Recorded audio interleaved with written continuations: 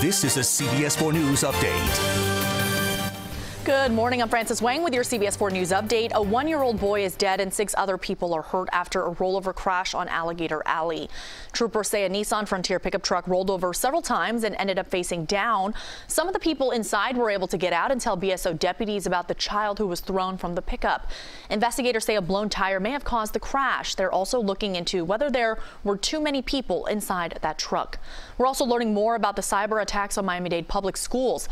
The district now says 16-year-old South Miami High School student David Oliveros is partly responsible for the problems with their online learning system. He is now back home and scheduled to be in juvenile court next week.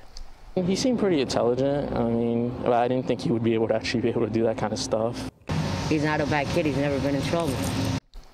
Police are now looking into whether the other attacks came from overseas or if IP addresses were bought from other countries. The district says the newest online learning platform is working better. Now to a CBS 4 News health alert. The Florida Department of Health confirms 5 new cases of West Nile virus in Miami-Dade County. Officials say they were transmitted locally between June and July. West Nile is a mosquito-borne illness that can cause a fever, headache, pain, and extreme fatigue. There have been 49 confirmed cases of the virus this year. And finally, this Friday, quite a birthday celebration in Pompano Beach. Happy birthday to you. Vernice Huff, who lives at the John Knox Village Assisted Living Facility, just turned 100 years young, and she was able to celebrate her birthday with her daughter.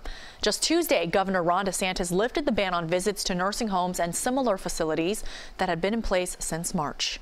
I feel very, very elated that I have this many friends to do all this for me. It's wonderful. I never thought it would happen.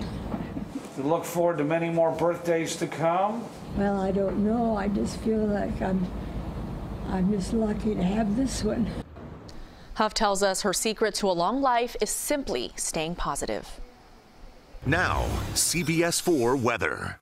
Welcome to the weekend. As we look at the radar, we're waking up with just a few showers, mainly dry really for most of South Florida. Breeze out of the east, though, could carry in a stray shower here or there, but hazy skies today due to the Saharan dust, hot and humid too, highs in the low 90s. It's going to feel like the hundreds when you factor in the humidity. And yeah, I can't rule out the chance for a few showers. We're still going to be hazy as we head into your Saturday, so keep that in mind. And we are going to be dealing with some spotty storms. The rain chance increasing as we head into Sunday. Scattered storms, and by Monday for Labor Day, when many have day off, we are going to see the potential for passing storms due to more moisture around, and temperatures will be in the upper 80s as we head into early next week on Monday and Tuesday. We remain unsettled, and that rain chance will be higher.